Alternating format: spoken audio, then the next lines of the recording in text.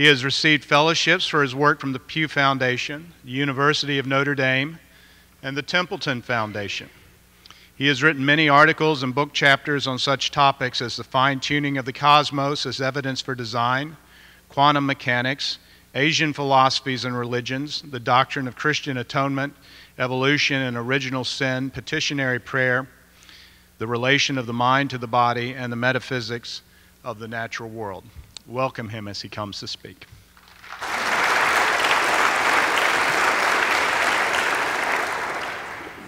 I'd like to thank the Greer-Heard Forum for inviting me today, and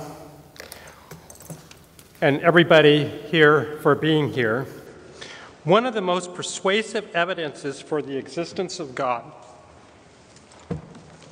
from the cosmos is the argument from the fine-tuning of the cosmos for the existence of God, the so-called anthropic fine-tuning. This refers to the fact that the laws, initial conditions, and fundamental parameters of physics must be precisely set for life to exist. The relevant kind of life depends on the hypothesis that the evidence is supposed to support, which in the case of theism is embodied conscious agents who can interact with each other based on what they perceive as moral criteria. And we'll see why later. For convenience, I will simply use the abbreviation ECAs for such agents. The most commonly cited case of anthropic fine-tuning is that of the cosmological constant.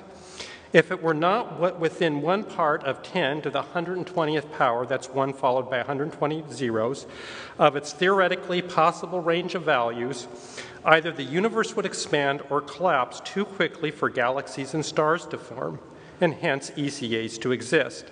There have been a variety of challenges to the fine-tuning evidence itself and whether it supports the existence of God or a multiverse. I have developed a detailed argument elsewhere that the fine-tuning evidence does provide strong confirmatory evidence for theism over naturalism. Further, I have argued that the underlying mathematical structure of the universe is much more elegant than would be expected under naturalism, something often noted by scientists. Here, I primarily want to explore another kind of fine-tuning and its implications for this debate, the fine-tuning of the universe for developing scientific technology and being scientifically highly discoverable, which I will call the fine-tuning for discovery. By this fine-tuning, I mean that the laws, fundamental parameters, and initial conditions of the universe must be just right for the universe to be as discoverable as ours. After presenting examples to illustrate this kind of fine-tuning, I will argue that if this kind of fine-tuning exists, in general, it cannot be explained by a multiverse hypothesis, by far the leading non-theistic explanation for anthropic fine-tuning. Further, I will show how the idea that the universe is fine-tuned for discovery answers some other commonly raised objections against the fine-tuning argument. And finally, I will look at its potential predictive and explanatory power. Finally, to be absolutely clear, my project in this paper is not so much to argue for the existence of God, as I've done elsewhere in the debate on fine-tuning, as it is to explicate a place where there's potentially new evidence one way or another. This is in keeping with the spirit of scientific inquiry. Background. Many scientists and others have commented on the seemingly miraculous intelligibility and discoverability of physical reality. Most famously, Albert Einstein and Eugene Wigner. Recently, the idea has been developed more carefully by Mark Steiner in his 1998 book, Mathematics as a Philosophical Problem, Harvard University Press. Steiner presents an array of examples where, in their attempts to discover the underlying laws of nature, physicists successfully use lines of reasoning that only make sense if they were implicitly assuming that the world was structured for discoverability. He concludes that the world, quote, looks user-friendly. This is a challenge to naturalism, end of quote. In a project I am near completing, I have attempted to quantitatively test this idea that the universe is in some sense fine-tuned for discoverability by calculating the effects on our ability to discover the major and or important domains of reality such as cosmology, microbiology, and the past history of the Earth, by varying some of the fundamental parameters of physics. The cases I will cite involve original calculations. They have been verified by at least 2 physicists. The calculations referred to in this paper have been sent to Sean Carroll, and along with the draft of this paper can be found on my website. Just Google my name, Robin Collins. Nonetheless, because they are not part of the peer-reviewed literature, I do not expect everyone to accept their legitimacy. For those who do not, they should take this paper conditionally, as spelling out the implications that this sort of fine-tuning would have if it all works out. I have found about a dozen cases of this kind of fine-tuning. Below are 3 illustrative examples involving the fine structure constant. Further elaboration of these examples can be found on my website. Later, and with all the calculations, later in the course of articulating the significance of predictive and explanatory power of this sort of fine-tuning, I will look at 2 other examples in the cosmological context. The fine structure constant, commonly designated by the Greek letter alpha, is a physical constant that governs the strength of the electromagnetic force. A small increase in alpha would have resulted in all wood fires going out. Yet harnessing fire was essential to the development of civilization, technology, and science. For example, the forging of metals. Why would an increase in alpha, fine structure constant, have this effect? The reason is that in atomic units, the non-relativistic Schrodinger equation is not dependent on alpha, and hence everyday chemistry and the sizes of everyday atoms are not affected by up to a 9-fold increase or any decrease in alpha. In most regards, the world around us would look the same with such a change in alpha. The combustion rate of wood, for example, would remain the same with such a change. In these units, however, the rate of radiant output of a fire is proportional to alpha squared. For example, a 2-fold increase in alpha would cause the radiant output of an open fire to be 4 times as great, the kind of fire shown up there. A small increase in alpha, around 10 to 40%, causes the radiant energy loss of an open fire to become so great that the energy released by combustion cannot keep up, and hence the temperature of the fire would decrease to below the combustion point.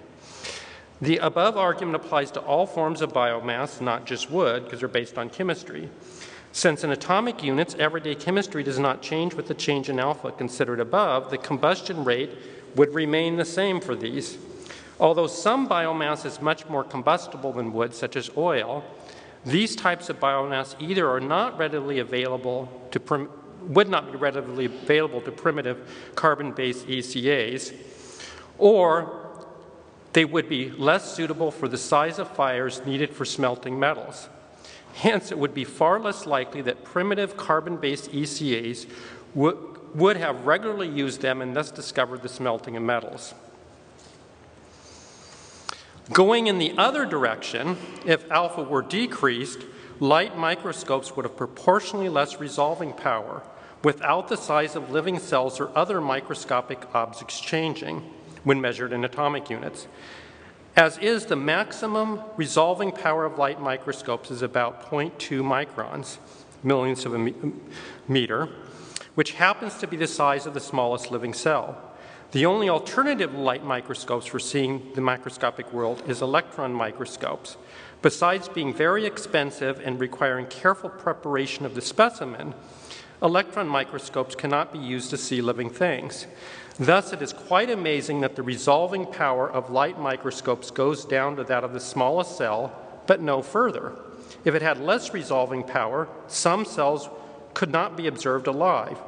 The fine structure constant, therefore, is just small enough to allow for open wood fires and just large enough for the light microscope to be useful so it can see all living cells.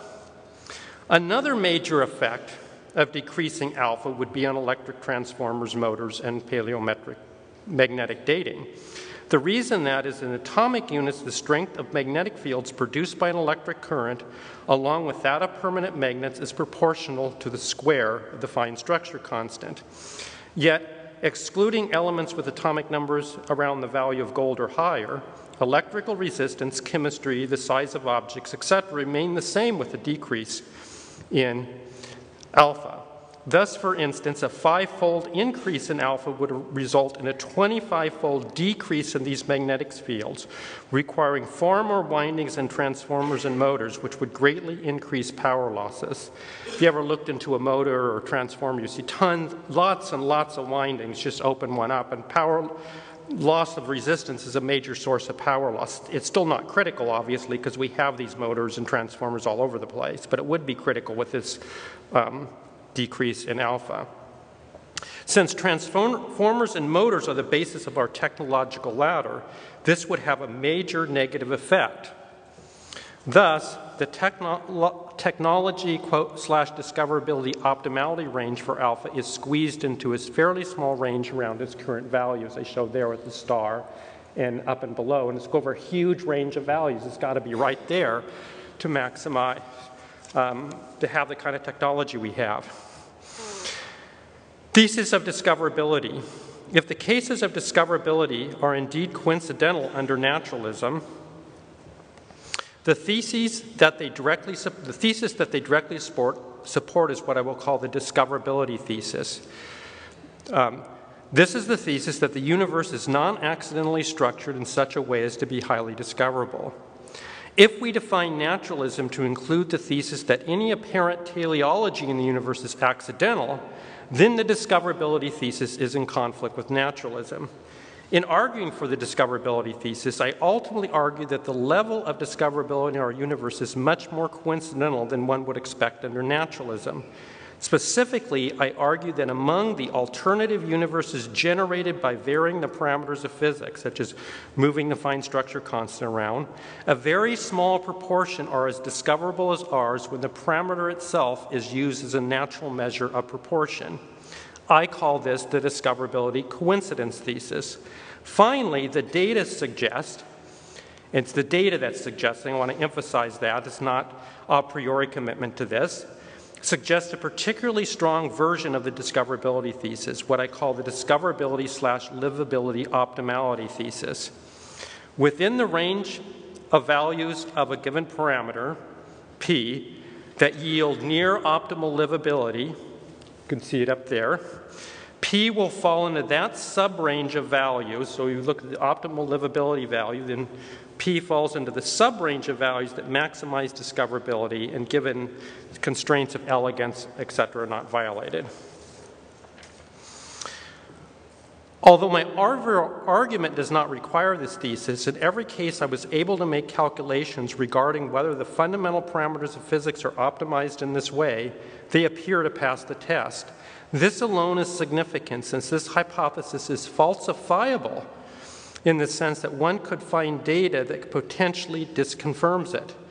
In particular, cases in which, as best we can determine, changing a particular fundamental parameter, such as the fine structure constant, increases discoverability while not negatively affecting livability or elegance. This is just the sort of criteria that Professor Carroll said last night was so important in the scientific enterprise and for a good theory. Below, I will look at a case from cosmology where this thesis could have been disconfirmed but was not. New ideas are very subject to misinterpretation.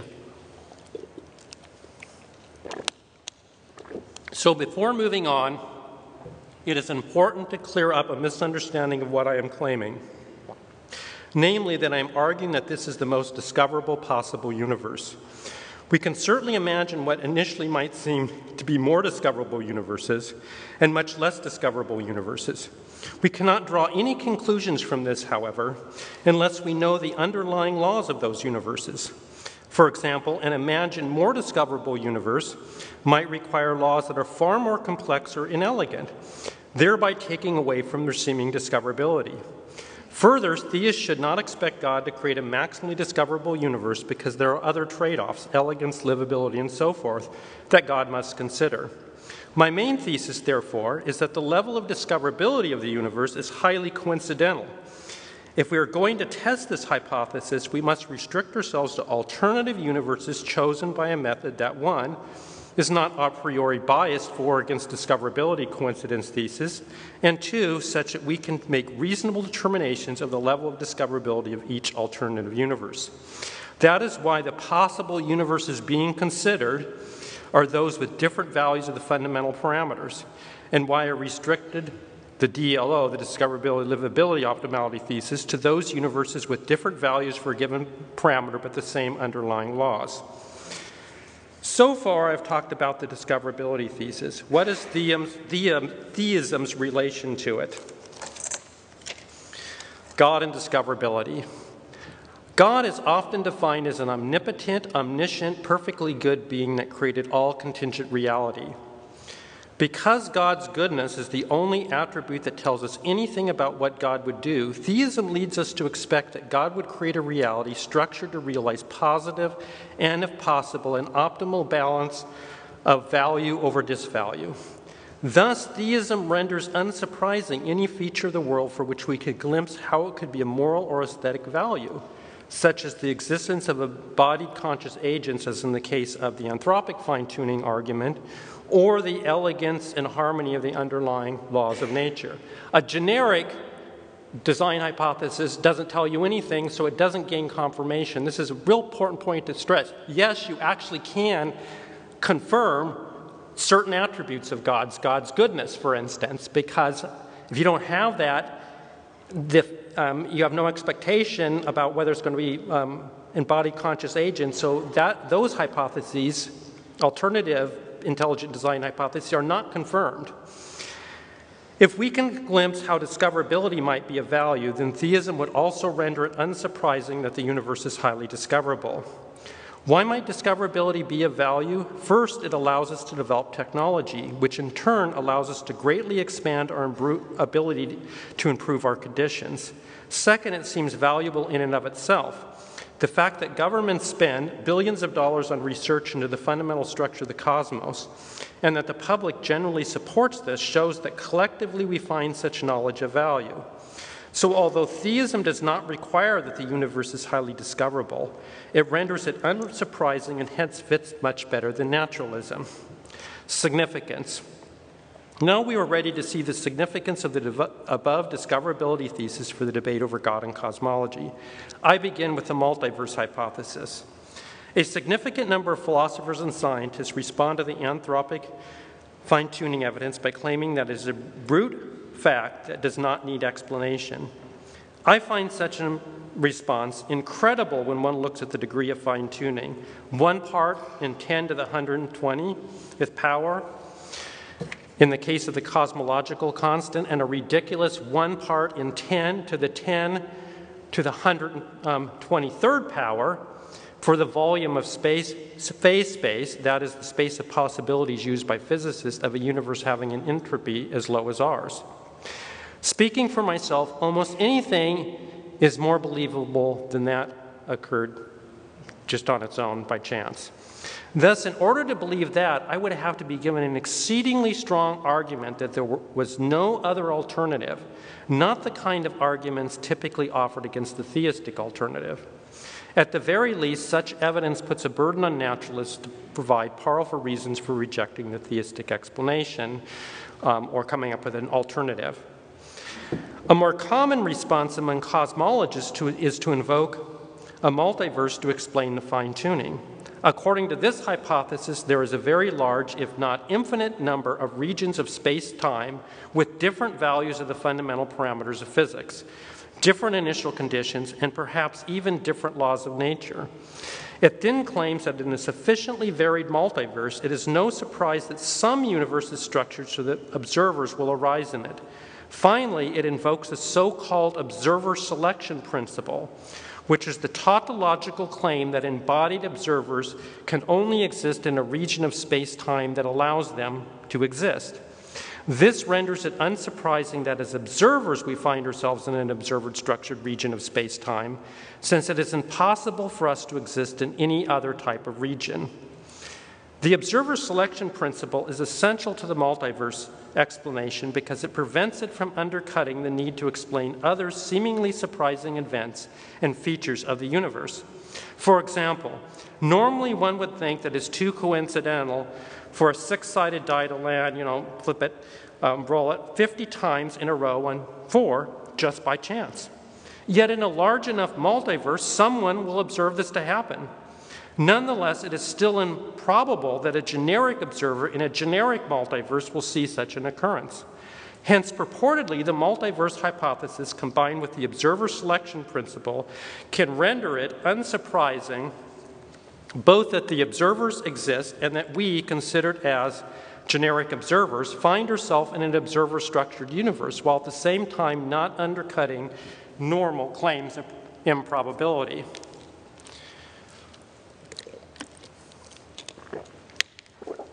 Because of its reliance on the observer selection principle, the multiverse can only directly render unsurprising that we find ourselves in an observer-structured universe.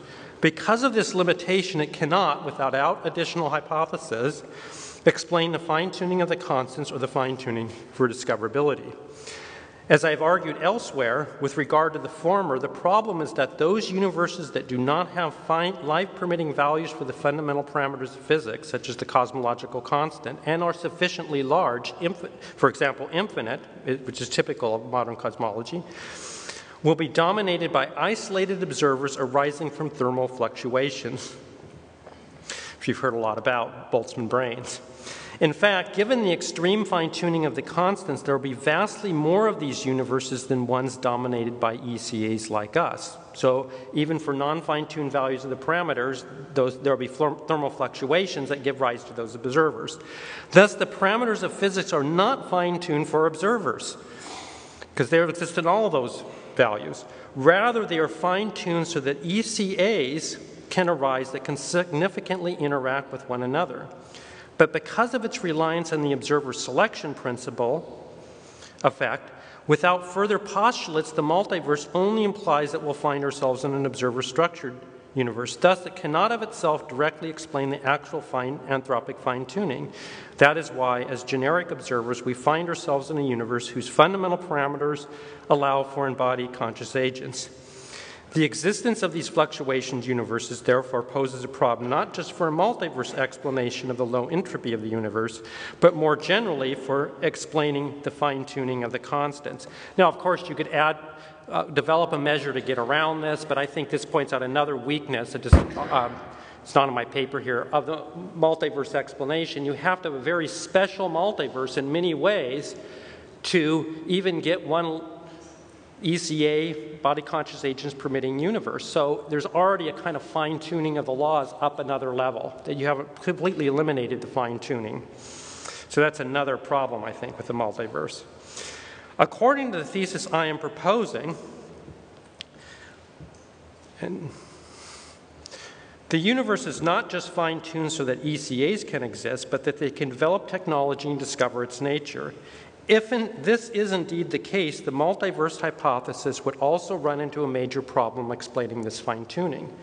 The reason is that there seems to be no necessary connection between a universe being ECA permitting and its being discoverable beyond that required for getting around in the everyday world. Thus, if, because of the fine-tuning for discoverability, the proportion of observer-permitting universes that are as discoverable as ours is really small, it would be very improbable under a generic multiverse hypothesis that as generic observers we would find ourselves in such a universe.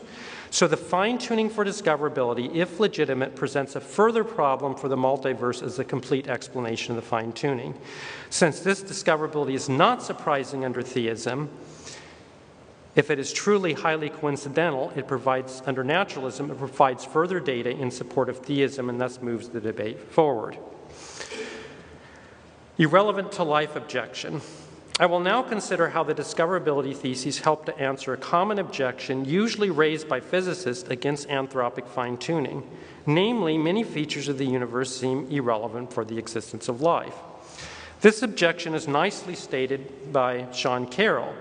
After listing some reasons to be skeptical of fine-tuning claims, Carroll states that, but, quote, but in fact there is a better reason to be skeptical of the fine-tuning claim.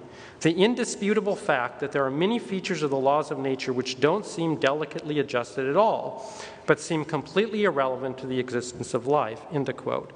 One commonly used example, for example by Carroll, Stephen Weinberg, and Mario Livio, is that the existence of extra generations of particles, such as the muon, a particle that is in all ways like the electron, except being much more massive. Such particles do not seem in any way needed for life. Along similar lines, Carroll takes issue with the theistic explanation of the low entropy of the universe, correctly noting that only a universe with a local region of low entropy is needed for life. Carroll then claims that in creating a universe with low entropy throughout, God would have had to fine-tune the universe far more than would be necessary for life. Thus, he states, quote, poses a bigger problem for the God hypothesis than for the multiverse, end of quote, though Carroll does not really explain why in the article in question that appears in the Black Bull Reader in Science and Christianity. Contrary to what Carroll assumes, it is not clear why under theism every feature of the universe would have to serve a purpose. Clearly not everything, such as the number of moons of Jupiter, will have a purpose. But even if theism does not entail that every ingredient in the fundamental structure has a purpose, or even if it does entail this, at least for the fundamental structure, discoverability along with considerations of elegance could offer a way of explaining them. To elaborate, the extra generations of particles that Carroll refers to could very well help with humans discovering the fundamental structure of matter. For instance, these extra generations fall into a highly symmetric pattern, as can be seen up on the slide.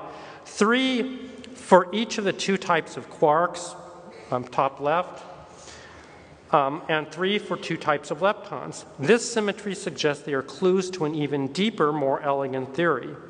Further, they could help in discoverability in other ways. For example, according to the June 2012 issue of Symmetry magazine, a publication of Fermilab and Stanford Linear Accelerator Center, the muon, the particle perhaps most commonly cited as an added extra whose existence seems purposeless, is playing an increasingly important role in particle physics. According to Chris Pauly, one of the Fermilab physicists involved in muon research, one reason the muons are special is that, quote, they are light enough to be produced copiously, yet heavy enough that we can use them experimentally to uniquely probe the accuracy of the standard model, end of quote. Further, the article notes, quote, today scientists can manipulate the muon and use it as a tool not only for particle physics research, but also for cosmology, archaeology, and public safety. With regard to the low entropy of the universe, having a low entropy throughout the entire universe makes it much more discoverable for at least 2 reasons, one of which I'll only mention here.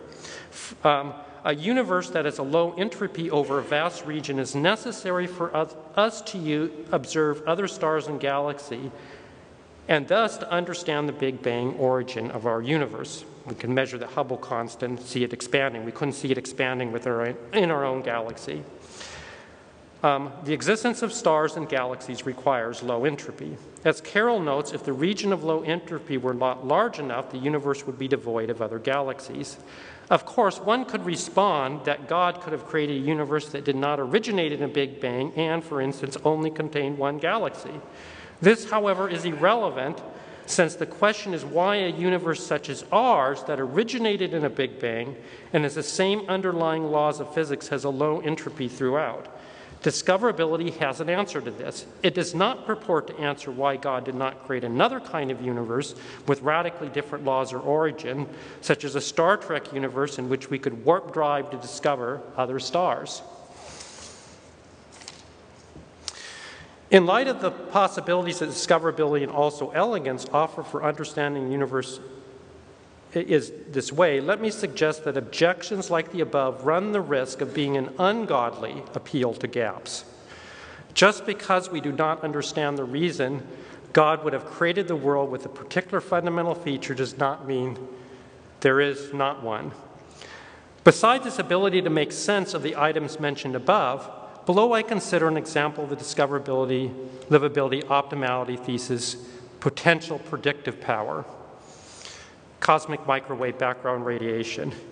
The most dramatic confirmation of the DLO, that thesis, is the dependence of the cosmic microwave background radiation, CMB, on the photon to baryon ratio. The CMB is leftover radiation that permeates space from the Big Bang that has been redshifted into the microwave region of the electromagnetic spectrum. Because its source is in the Big Bang, the CMB tells us critical information about the large-scale structure of the universe. For example, physicists John Barrow and Frank Tipler point out, quote, the background radiation has turned out to be a Rosetta Stone on which is inscribed the record of the universe's past history in space and time. Much of the information in the CMB is in very slight variations in its intensities of less than 1 part in 100,000 in different parts of the sky. Since the CMB is already fairly weak, this implies that within limits, the more intense it is, the smaller the fluctuations, the smaller it is, and hence the more intense it is, the smaller the fluctuations one could detect, and hence the better tool it is for discovering the universe. Now, the intensity of the CMB depends on the photon to baryon ratio, which is the ratio of the average number of photons per unit volume space to the average number of baryons, protons plus neutrons per unit volume, and it's fairly constant throughout most of the history of the universe. At present, this ratio is approximately 1 billion to 1, billion photons for every one of these neutrons plus protons, but it could be anywhere from 1 to infinity.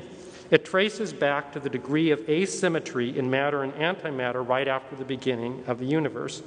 For approximately every billion particles of matter, particles of antimatter, there was 1,000,000,001 particles of matter. So far, it is a mystery why this ratio is what it is. Even if physicists can give a further explanation for why it has the value it does, the question would still arise as to why that deeper physics instead of some other. The only livability effect this ratio has is on whether or not galaxies can form that have near optimal livability zones. As long as this condition is met, the value of this ratio has no further effects on livability. Hence, the DLO predicts that within this range, the value of this ratio will be such as to maximize the intensity of the CMB as observed by typical embodied conscious agents. According to my calculations, which have been verified by 3 other physicists, three of them cosmologists, to within the margin of error of the experimentally determined parameters, the value of the photon to baryon ratio is such that it maximizes the intensity of the CMB and falls off rapidly for values of this ratio different from that of our universe. This is shown in the slide right here. And so notice in that slide right there, that's where we are 1. It's the value over the value in our universe. Right there it maximizes. And when I did that calculation, I was actually somewhat shocked because I didn't know how it was going to turn out. In fact, it is easy to see that this prediction could have been disconfirmed. In fact, when I first made the calculations in the fall of 2011, I made a mistake and thought I had refuted the DLO, since those calculations showed the intensity of the CMB maximizes at a different value somewhere else. So I thought it was wrong. I tested a thesis and it turned out I thought it was wrong. But then I recalculated and found my error. So not only does the DLO lead us to expect this ratio, but provides an ultimate explanation for why it has this value. Whatever other explanations we find based on some deeper physics. This is the case of a teleological thesis serving both a predictive and explanatory role. And this, of course, was very inspiring once I found this to continue pursuing it for other parameters, and it continued to work out. Objections. Discoverability selection objection. One objection to the above argument is that there is a discoverability selection effect. One form of this objection takes as the claim that if a domain were not discoverable, we would not know what we are missing. The simplest answer to this objection is that this is not generally the case. For instance, suppose the fine structure constant were 50 times smaller. In that case, light microscopes would still resolve objects down to 10 microns. Yet if ECAs could exist in such universe, they could observe some cells and thus develop cell theory and gain indirect knowledge that there were cells less than 10 microns in size, and yet wish they had an instrument that could see them. Or as another example, we could have lived in a universe in which the photon to baryon ratio was substantially different, but where a very weak, much weaker CMB was still detectable. Then one could show that the photon to baryon ratio in our universe would maximize the intensity of the CMB and hence make it more useful than the other value ratio of this value, as I thought initially was actually the case. Cherry picking objection. Another possible response to cases of discoverability is that they involve cherry picking. One looks for and finds the information that confirms one's hypothesis, ignoring all the disconfirming evidence. There are several types of cherry picking. First, one might pick features of the world that are helpful for discovery and ignore those features of the world that hurt discovery. Since there are so many domains that could be discovered, it seems likely that one could always find some features of the world that are helpful for discovery with almost any kind of world that could give rise to ECAs. This objection can be avoided by restricting ourselves to only considering widely recognized major domains: cosmology, geology, cell biology, the fundamental microscopic structure of the world, and the like, and the major tools for those domains, such as the light microscope, radioactive dating, and the CMB, and very foundational things to our technology, like, electric motors, all that sort of thing. Further, one might worry that the tools for discovery are often not obvious until they are developed. Hence, if the values of the parameters were different, there might be other possible tools that ECAs could develop that we are not presently aware of. For the major domains of discovery, this is typically not the case. For example, alternative values of the fine structure constant will not give rise to alternative forms of radiation that would be as good as light for observing cells. Hence, for at least a wide range of values of the fine structure constant, there will be no adequate replacement for the light microscope. Or consider the cosmic microwave background radiation. Different values of the photon to baryon ratio will not give rise to an alternative form of radiation that is a substitute for the CMB, because the CMB is something given off by the entire structure of the cosmos at recombination, and there's nothing like that that would come into being.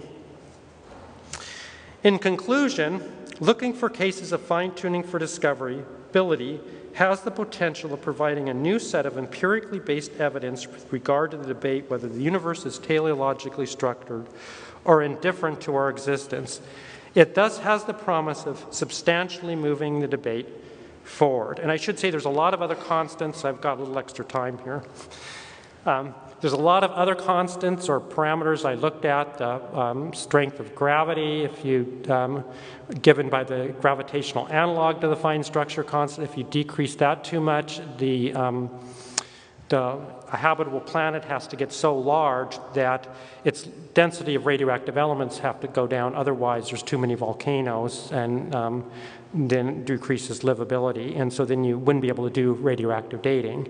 Then I looked at the weak force and the carbon-14 dating. Potassium argon depend on that not being too strong, for instance. And quite a few other cases.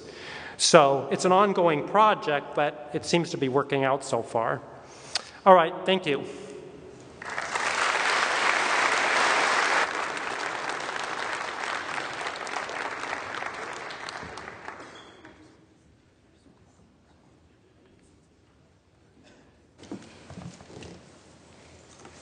So as a physicist, I have to say that at face value, the idea that the physical world that we are faced with is in some sense maximized for discoverability is, to put it mildly, hard to swallow. I think it is very clear that we could easily invent other laws of physics that would make the world much more easily discoverable. Classical mechanics is much more discoverable than quantum mechanics is. We would have discovered it hundreds of years ago.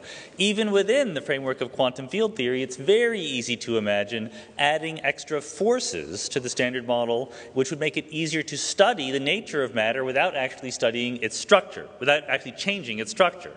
Now, Robin knows this perfectly well, therefore he defines his thesis to exclude those possibilities, and he says he's only going to look at the known laws of physics, but with certain values of the parameters, and claim that those values of the parameters are chosen to be discoverable. So let's look at an example. My favorite example is the Higgs boson, which we just discovered in July 2012. And it was a big deal when we discovered the Higgs boson. News worldwide, front page. Physicists breaking down in tears and laughter and joy.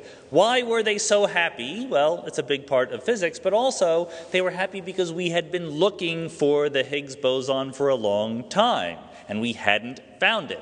We looked for it in the 1980s at the superproton synchrotron, also at CERN outside Geneva. We looked for it at the Tevatron at Fermilab outside Chicago. We did not find it.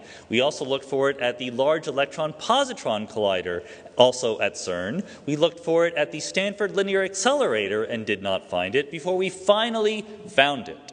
It took thousands of physicists, decades of effort, and billions of dollars to find the Higgs boson.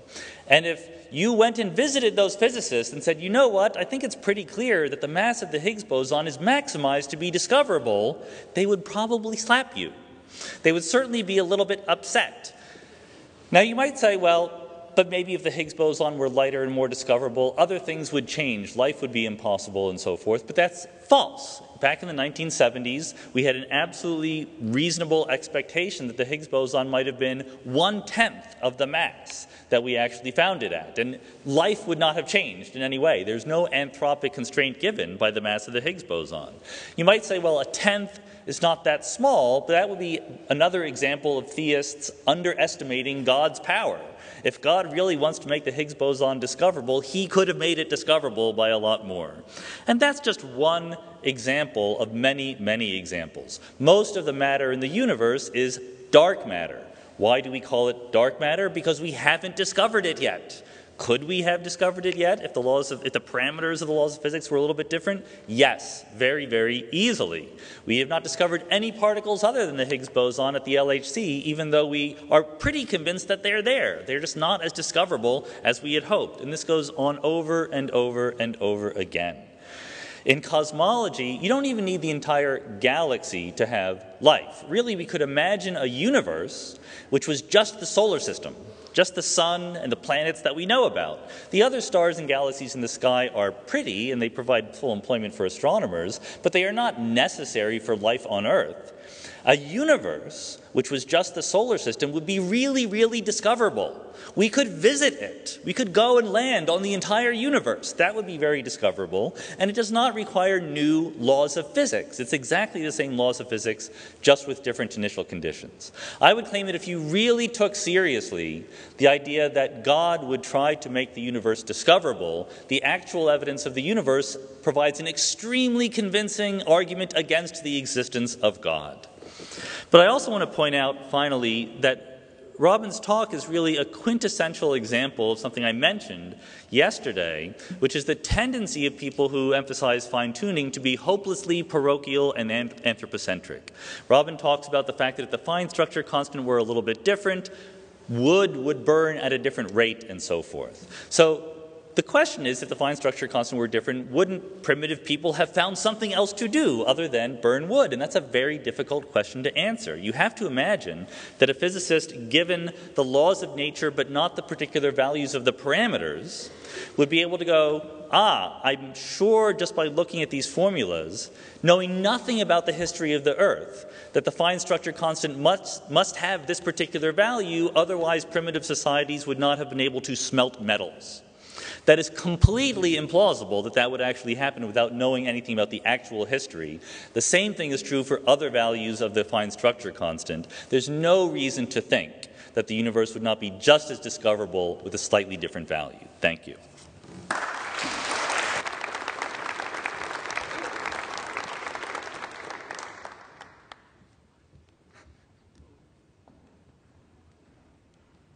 Thank you, Robin, for that paper. I think that there is probably no other person who has devoted greater study to the problem of fine-tuning than Robin Collins, and I am looking forward to his 2-volume work on the subject, The Well-Tempered Universe, which, when it appears, I believe, will be the definitive work to date on the fine-tuning argument. I don't want to take away from your 5 minutes, Robin, by having you respond to me rather than Sean Carroll. So let me just make a couple of remarks, and if you have time, you can comment.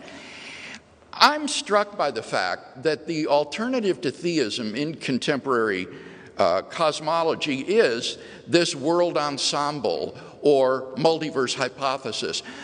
Otherwise, hard-headed scientists would not be resorting to so extraordinary a metaphysical hypothesis as that there are other unseen, causally unconnected parallel universes which are randomly ordered in their constants and quantities and sufficiently numerous so as to guarantee that finely tuned universes would appear somewhere in the ensemble. There is no independent evidence apart from the fine-tuning for the existence of such a world ensemble. The claim that you can marry inflationary theory to the string landscape to predict a multiverse, I think, is fatuous. There's no evidence for the truth of string theory to begin with, and my understanding, at least, is that inflationary cosmology is incompatible with string theory, so that the two do not yield the prediction of an actual multiverse. So it seems to me that this is quite extraordinary, and one wouldn't expect such a metaphysical hypothesis to be testable. One would basically think, well, this is a standoff between theism and multiverse or world ensemble hypothesis. And for that reason, it's all the more remarkable that there does seem to be this very powerful argument against the world ensemble or multiverse explanation that's been pressed by Roger Penrose and others, namely that if we were just a random member of such a world ensemble, then we ought not to be observing embodied, conscious agents surrounded by a universe that is in low entropy. We ought to be instead Boltzmann brains. And Robin has explained this in some detail for a number of reasons as to why that type of universe will dominate the world ensemble of universes. It would only be by adopting a special ad hoc measure of probability that the multiverse proponent could justify thinking that Boltzmann brains are less probable than ordinary observers. Now, with respect to the question of God's creating the universe to be discoverable, Robin has augmented the fine-tuning argument by showing that not only must the values of the constants and quantities fall into this incomprehensibly narrow range in order for the universe to permit embodied conscious agents, but it must also fall into another extremely narrow range in order for the universe to be discoverable by these agents. Now, it is not a refutation of this to say that we can think of other worlds that would also be discoverable or that would be more optimally discoverable. As Robin points out, that is to conflate discoverability with optimality, and that's no part of his argument. That's like arguing that a Timex watch need not be designed because it's not a Rolex.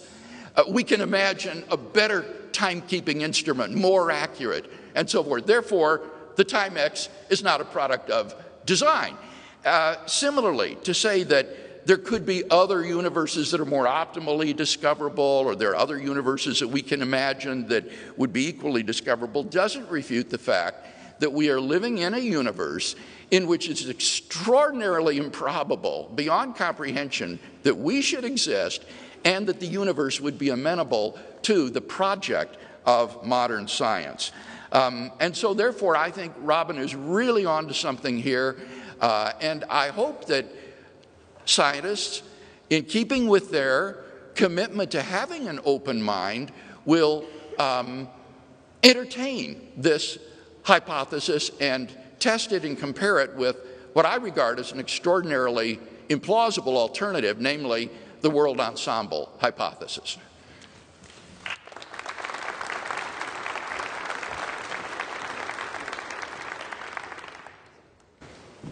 Thank you both for responding to my paper.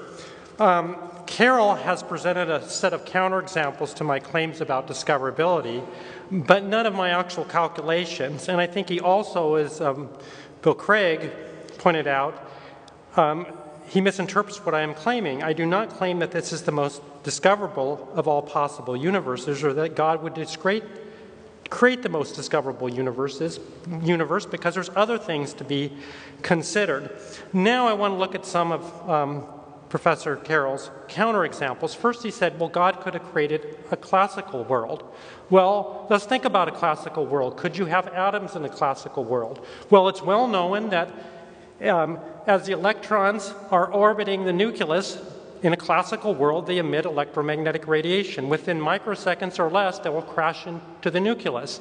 A classical world is not stable. You cannot have building blocks of atoms out of a classical world. So that's not a counterexample at all. You need the quantum mechanics, unless you're trying to imagine a completely different kind of world that we have no sense of what it would be or its underlying laws. Now, he mentions the Higgs boson. And he's brought up to me other things, parts of the Standard Model. Well, I mean, I'll be honest, I haven't thought about much about the Standard Model. Why? Well, I've taken to heart what Carroll says about the Standard Model in his article, Why Most Cosmologists Are Atheists. Carroll claims that, quote, at least at our current level of expertise, we don't really know what the universe would look like if the parameters of the Standard Model were different. Given this, I have focused on fundamental parameters one level up from the Standard Models, those in which we have a better grasp of what would happen if they were different. Yet, as in response to me, Carroll seems to have changed his mind, claiming we do know what would happen if we changed those parameters, such as the Higgs boson, the mass of the Higgs boson, which is dependent on other parameters in at least its likely mass, in the Standard Model. And he says, well, you know, it would be more discoverable and no bad consequences would follow. That seems not consistent with, those claims of certainty don't seem consistent with what he said previously. What about the solar system example? Well, it's a single solar system within a Big Bang universe, or it isn't. If it is in a Big Bang universe, then, because you can't see other galaxies, you wouldn't be able to ever determine the universe was expanding. There was even a larger universe. And you couldn't determine the Hubble constant, and so you wouldn't be able to discover the Big Bang theory, even though it would have been a Big Bang origin.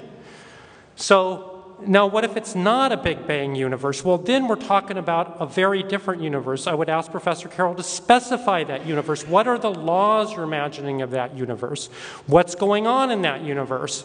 In that case, then are they as elegant as the laws in our universe? Are they as discoverable? One shouldn't just throw out such a case. Then he mentions dark matter, and he says, well, we don't, just like in the Standard Model, we don't really know a lot about dark matter, what would happen if you changed its interaction. So I would just say that falls into the same kind of problem the Standard Model falls into.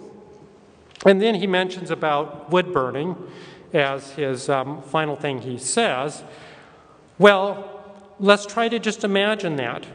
Let's suppose wood fires didn't light, and we had carbon-based beings like ourselves. So we did it in our world. Alpha, fine structure constant were larger, no wood fires. Well, let's suppose, what are they going to burn? Well, maybe they'd burn peat. Well, the same problem with peat. Peat is made of cellulose. It's basically the same problem. It's combustion, it would emit too much radiant energy and also wouldn't burn.